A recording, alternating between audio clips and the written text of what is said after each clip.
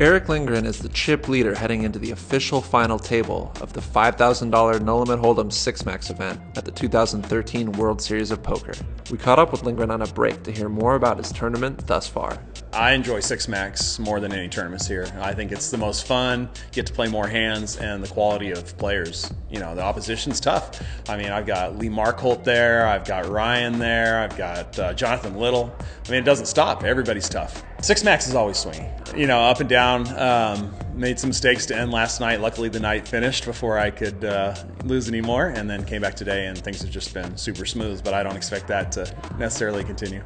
Lindgren recently finished runner-up in the World Poker Tour $25,000 championship, his first major score since early 2011. We asked him how it felt to get back to focusing on playing poker after publicly battling with some demons. You know, I had to start over, and I put my time in. I played, you know, no-limit games all around Vegas the last 6-7 months, tournaments, whether it be at the Venetian or the Wynn, on to Bellagio, and then here. So I've been working very, very hard on my game, and I think the results are starting to show.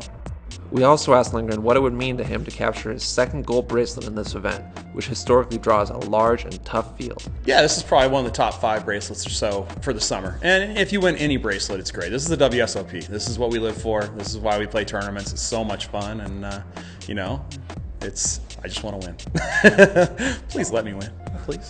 Make sure to stay tuned for more updates from the 44th Annual World Series of Poker right here on Card Player TV.